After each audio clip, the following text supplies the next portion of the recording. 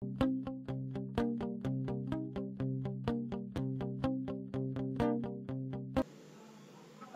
Viewers, আসসালামু আলাইকুম। আমি শারমিন আক্তার স্বর্ণা, ইনফিনিটি লুপের সেকেন্ড লেকচারে আপনাদের স্বাগতম।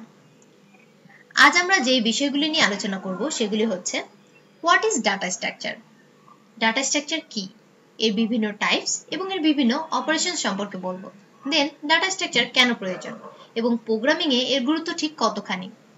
সর্বশেষে আমরা যেটি বলবো সেটি হচ্ছে যে কোনো ল্যাঙ্গুয়েজ দিয়ে ডাটা স্ট্রাকচারে কাজগুলো করা পসিবল কিনা। কোর্সটি শুরু করার আগে আমরা কিছু কথা বলে নিতে চাই। Why you should follow our tutorial? আপনারা কেন আমাদের টিউটোরিয়ালটি ফলো করবেন? কেননা আমরা যেমন কোর্সটি বেসিক লেভেল থেকে শুরু করেছি, ঠিক তেমনি আমরা সবগুলো টপিক বোঝানোর সাথে সাথে কোডিং সাইডটি রাখার ট্রাই করেছি। কেননা অনেকেই থিওরিটিক্যাল পড়ানোর সাথে সাথে আপনাদেরকে কোডিংটা দেখায় না, এতে করে আপনারা কোডিং এর চর্চা থাকে না, আপনারা কোডিং ভুলে যান। তাই আমরা টিউটোরিয়ালটি যেমন সবগুলো টপিক বুঝিয়েছি, ঠিক তেমনই সাথে সাথে কোডিং রেখেছি। এতে করে আপনাদের কোডিং নলেজ যেমন বৃদ্ধি পাবে, ঠিক তেমনই চর্চা থাকবে। দেন আপনারা যেন বোরিং না হন, সেজন্য কিছু কিছু মজার এক্সাম্পল আমরা রেখেছি। কিছু কিছু মজার এক্সাম্পল দিয়ে আমাদের পুরো কোর্সটি আমরা সাজিয়েছি। আশা করি আপনাদের ভালো লাগবে। তো চলুন ভিউয়ার্স, আমরা দেখি। First of all, what is data structure? Data structure আসলে জিনিসটা কি? Data structure is a structure that has specialized format for organizing and storing data. Viewers, আমরা বাসা থেকে বের হওয়ার আগে সবাই চুল সেট আপ করি। কেন করি? যেন আমাকে দেখতে সুন্দর লাগে, যেন আমাকে দেখতে পরিপাটি লাগে। ঠিক তেমনি কম্পিউটার তার নিজের মধ্যে তথ্যগুলো খুব সুন্দর করে গুছিয়ে রাখে একটি অর্গানাইজড ফ্যাশনের মাধ্যমে। এবার আসা যাক ডাটা জিনিসটা কি। ডাটা হচ্ছে কতগুলো সিম্বল আর কতগুলো সিগন্যালের সমষ্টি, যেগুলি আমরা কম্পিউটারকে ইনপুট হিসেবে দিই, দেন কম্পিউটার প্রসেসিং করে, দেন আমাদের আউটপুট হিসেবে রিটার্ন করে। এই সমস্ত কার্যাবলী খুব সুন্দরভাবে উপস্থাপন করাই হচ্ছে ডাটা স্ট্রাকচারের কাজ। দেন types of data structures. Data structure দুই ধরনের, linear data structure, non linear data structure. Linear data structure আসলে জিনিসটা কি? লিনিয়ার ডাটা স্ট্রাকচার হচ্ছে আমরা কতগুলো এলিমেন্টস অর ডাটা নিয়ে কাজ করি।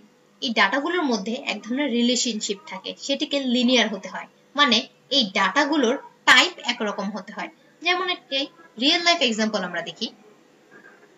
আমরা সবাই স্টুডেন্ট, আমাদের টাইপটা কি? স্টুডেন্ট। আমাদের সকলের টাইপ একই, আমাদের সকলের টাইপ লিনিয়ার। দেন লিনিয়ার ডাটা স্ট্রাকচারে কিছু ধাপ রয়েছে, যেমন array list, linked list, স্ট্যাকস, cues. Array list এবং লিঙ্কড লিস্টে যেটি হয় সেটি হচ্ছে ডাটা স্টোর করা হয় একটি লিনিয়ার ফ্যাশনের মাধ্যমে।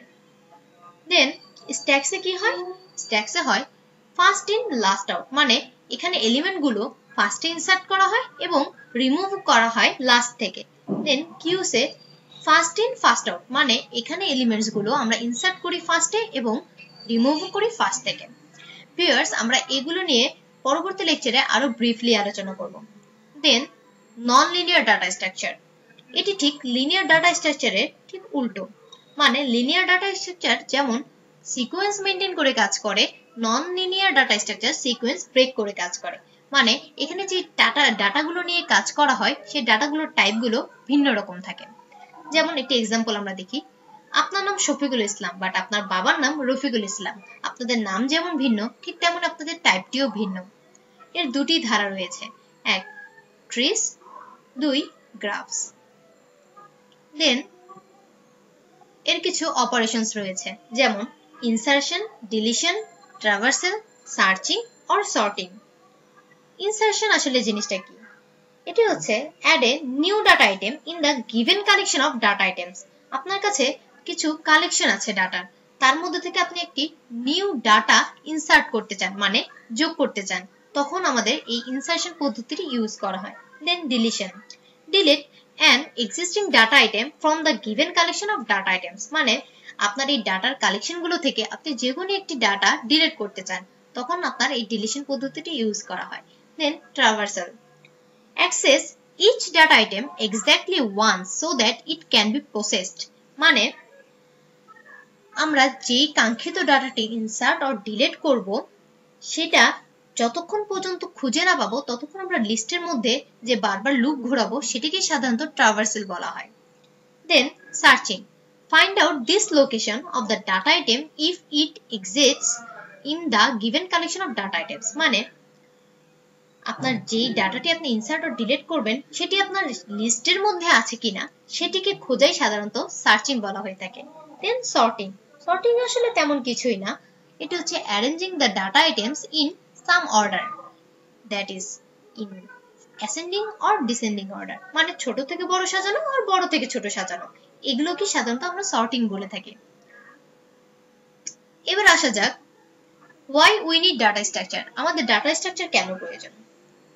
কম্পিউটারের সকল ধরনের প্রোগ্রাম এবং সফটওয়্যার সিস্টেমই ক্ষেত্রেই আমাদের ডাটা স্ট্রাকচার জানা আবশ্যক, কেননা কম্পিউটারের সকল কাজকর্মই কিন্তু ডাটা কেন্দ্রিক, ডাটা না দিলে কম্পিউটার কোনো ধরনের কাজই করতে পারবে না। একটি সফটওয়্যার সিস্টেমে অবশ্যই কমপ্লেক্সিটি এবং টাইমের দিকটি মাথায় রাখতে হয়। কমপ্লেক্সিটি যত কম হবে এবং সময় যত কম হবে তত তাড়াতাড়ি আমাদের সফটওয়্যার ফার্মের লাভ বা তত তাড়াতাড়ি আমরা একটি সফটওয়্যার সিস্টেমের উন্নতি করতে পারবো। এই জন্য আমাদের ডাটা স্ট্রাকচার জানা আবশ্যক। দেন একটি এক্সাম্পল দেখা যাক। গুগলে সাধারণত বিলিয়ন বিলিয়ন ডাটা গোছানো থাকে, এর মধ্যে থেকে যদি আমি একটি ডাটা সার্চ দিই খুব সুন্দরভাবে সেটি কিন্তু আমাদের কম সময়ের মধ্যে চলে আসে। কিভাবে আসে? এটি শুধুমাত্র সম্ভব হয়েছে ডাটা স্ট্রাকচারের মাধ্যমে। দেন আসা যাক ইমপ্লিমেন্টেশন অ্যান্ড মেইনটেন্স। একটি সফটওয়্যার ফার্মে আপনি একটি কোড রান করাবেন, সেটির অবশ্যই ইমপ্লিমেন্টেশনটা ভালো হতে হবে এবং সেটিকে ভালোভাবে মেইনটেইন করতে হবে। সেটি জানতে হলে অবশ্যই আমাদের ডাটা স্ট্রাকচার ভালো করে জানতে হবে এবং একজন ভালো কম্পিউটার সায়েন্টিস্ট হতে হলে কম্পিউটারের সকল ক্ষুদ্রাতি ক্ষুদ্র কাজের ইমপ্লিমেন্টেশন এবং বিভিন্ন প্রসিডিউরগুলো আমাদের মেনে নিতে হবে। এতে করে হবে কি আমাদের কাজ করা ইজি হবে এবং আমাদের প্রবলেম বের করা ইজি হবে এবং আমরা সলভও করতে পারবো খুব সহজে। এই জন্য আমাদের ডাটা স্ট্রাকচার জানতে হবে। দেন এবার আসা যাক প্রোগ্রামিং এর ক্ষেত্রে ডাটা স্ট্রাকচার কতটুকু গুরুত্বপূর্ণ। একজন ভালো লেভেলের প্রোগ্রামার হতে হলে অবশ্যই আপনার প্রবলেম সলভিং এ দক্ষতা থাকতে হবে এবং এই দক্ষতাটা তখনই তৈরি হবে যখন আপনি ডাটা স্ট্রাকচারে বিভিন্ন কাজ যেমন স্ট্যাকস, cues, link list, trace, grasp, array list etcetera এসব কাজ আপনি ভালো করে জানতে পারবেন। তখনই আপনার পক্ষে এই কোডের সকল কাজকর্মগুলো করা রিলেবল হবে। দেন ধরেন আপনার কাছে একটা শত শত লাইনের কোড করা আছে, এটিকে যদি আমি কিছু লাইনের মাধ্যমে ট্রান্সফার করে ফেলতে পারি তাহলে ক্ষতি কি? তাহলে ডিজাইনটিও সুন্দর হবে দেখতে। এই জন্যই আমাদের ডাটা স্ট্রাকচার সম্পর্কে ক্লিয়ার কনসেপ্ট থাকতে হবে। দেন comfortable to use and quick work.